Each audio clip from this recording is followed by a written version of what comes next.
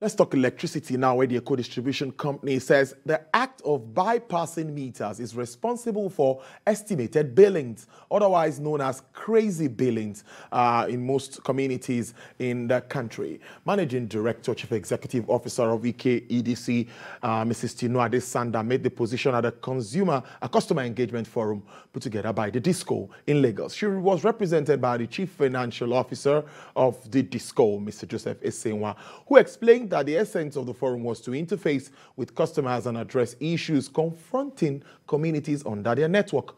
Everyone here agrees that estimated billing was a product of energy theft within a community, which includes the bypassing of meters. Customers present at the forum were from Orile District, Surulere, Aguda, Koka, Orile, Kate, Animashaun, and Doing zones. The purpose of the forum is primarily to interface with our customers, hear them out on the challenges they are having, hear them out in the strong points they have, and also for them to hear us out in the challenges we're having, and also pass on to them our own strong points. You see, it's not just to come and complain about problems. If you let us know the areas we're doing well, what it only means is that we'll replicate it in other areas. That's why we want to hear both the positive and the negative. We are serving them.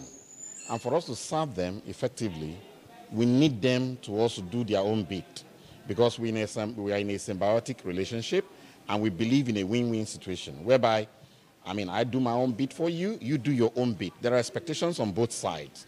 If we all live up to our expectations, definitely there will be a better platform for relationship and a mutually beneficial relationship in the long run.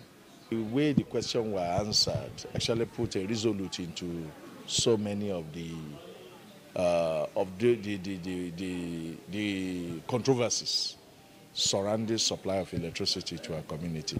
A lot of them find they were enlightened about the approaches, and they got what they want. I think it's best for us to go back to our community and then be able to enlighten our people.